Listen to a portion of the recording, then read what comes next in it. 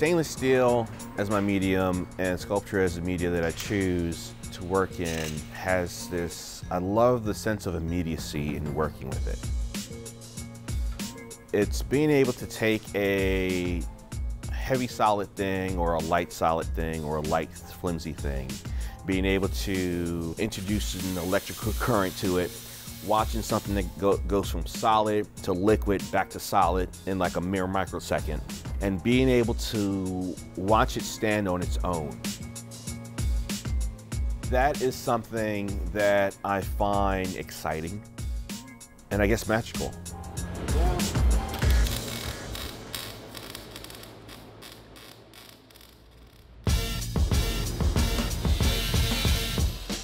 I'm originally from Brooklyn, New York, an area called Bedford-Stuyvesant. If you've seen the old movie Do the Right Thing, that was filmed about 6 blocks away from my house. Artists such as Jay-Z, Notorious Big, the RZA from Wu-Tang, they've came up from around my area. I grew up where I didn't have my parents put blocks in front of me and saying that I can't. Both of my parents refuged to this country, and one of the things that I was always taught was to, of course, work hard, study, and make sure that what you do is worth doing. When I was in school, I pretty much did a lot of drawing. Drawing for me was a nice mechanism to release energy, pepped up energy. So I used it as a coping mechanism in school. I went to a high school that had 3 years of art training. I was able to sharpen my eye, my illustration skills. It was at Notre Dame that I really got exposed to sculpture and taking basic courses, taking welding courses. During that time, that pretty much set the course of me doing what I'm doing. I met a living legend, an artist by the name of Richard Hunt. I had someone who looked similar to me, had a similar background, being from the city, inner city, creating these pieces that, you know, the Smithsonian named them the preeminent sculptor of the 20th century in 2000. So to have somebody of this stature give me advice, you know, at an early age, I was like, yeah, I can do this.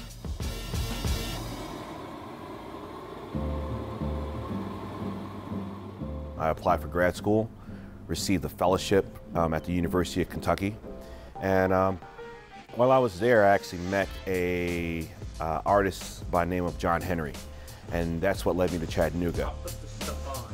I researched Isaac, and I hired him, and he ran my studio and my whole operation for 3 years. So what he didn't know, he learned.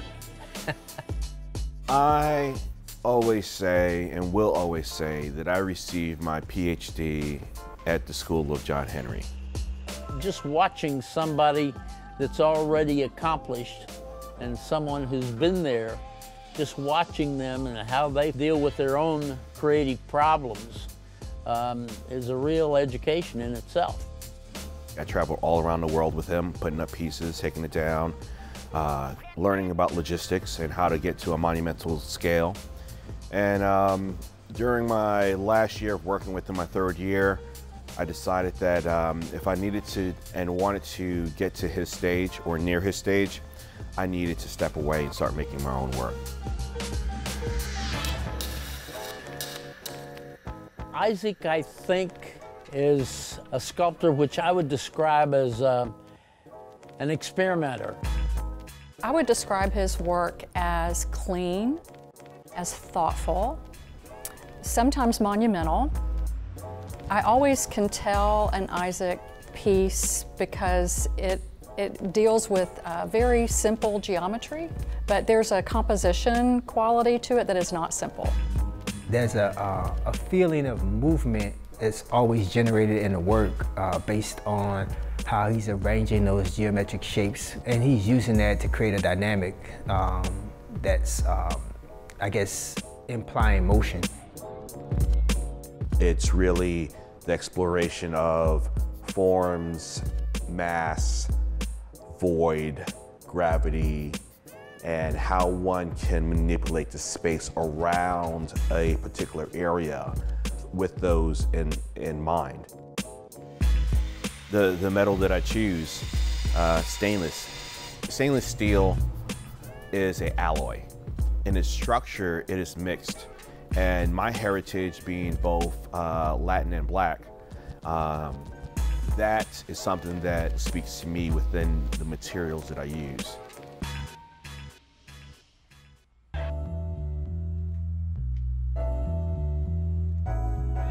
I don't do a lot of drawings with my pieces. What I usually do is I'll create them in a smaller scale model form. And I do that because for me, it's like I'm working in 3D. So I want my whole experience of creating to be three-dimensional. It's coming from these like tiny things, and then those expressions, he's just building them big. And that's a different way to work. I have a whole bunch of material that I keep from other projects that I use. I never throw away a piece. There's no, the word scrap is not in my vocabulary. Even if it's a tiny little, piece of steel, you just toss it in a bucket. Maybe it becomes a part of a piece of artwork or one of his art sketches. And so Isaac have all these piles all over the studio that's like metal, but it's not trash piles. It's like resource piles. Small pieces are really interesting. What happens if I take this piece and put it on top and then build this piece off to come up here. It's kind of like being a mad scientist or that wild alchemist, putting things together and seeing what happens. Being able to defy gravity and then have a sphere on it. He is a thinker and a pretty thorough thinker.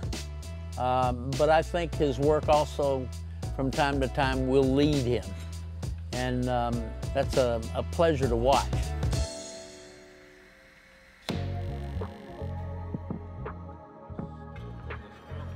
What I do appreciate about Isaac as an artist and just as a human being is that his work doesn't stay within the walls of his studio, and the worth of his work doesn't stay in the wall of his studio.